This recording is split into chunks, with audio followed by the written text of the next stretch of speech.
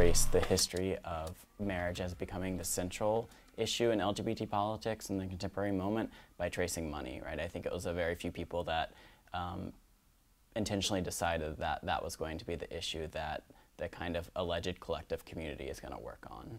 Because the AIDS crisis, hit white gay men in pretty profound ways, I think that that actually brought a lot of people into kind of advocacy and activism who were not progressive politically and who otherwise would not have become mobilized. A lot of those folks, if they died, left great amounts of wealth and resources to particular kinds of gay organizations. A lot of that money and resources started to pull out of HIV/AIDS and into other kinds of like gay advocacy, right? Which then became conferred around kind of inclusion of, gay white men essentially into a kind of full white male citizenship, right? So that's why we saw, access to serving in the military, same-sex marriage, hate crimes inclusion, and employment non-discrimination as like the sort of 4 pillars of gay equality. A new sort of gay lobby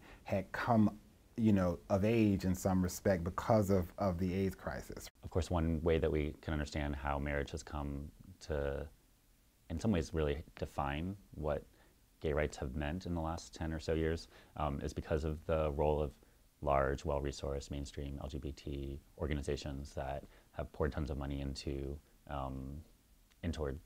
campaigns for quote-unquote marriage equality. So I think that's one piece of it. I think it's complicated because there also has been, we know, right-wing efforts against, sort of preemptive moves against gay marriage. And so some of the work has been a response to that, right? Sort of to challenge the homophobia of those campaigns. A huge amount of resources, money, communication based resources, media-based resources have really gone into the marriage fight and have made it kind of the defining conversation of the LGBT movement in mainstream culture.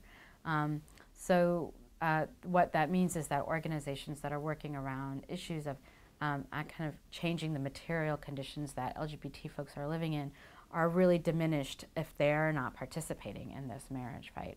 It has diverted money from actual projects of social justice like prison abolition, like housing.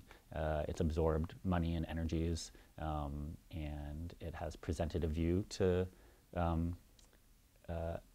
the sort of people not a part of those movements that this is how we think about what queer people need, So it's narrowed like our ability to communicate about what we actually want for our communities and crowded all that stuff out, all while building up a really powerful structure that does a lot of harm to lots of people. And I think I want that harm to be the center of the analysis, not the rewards that some people will be able to access.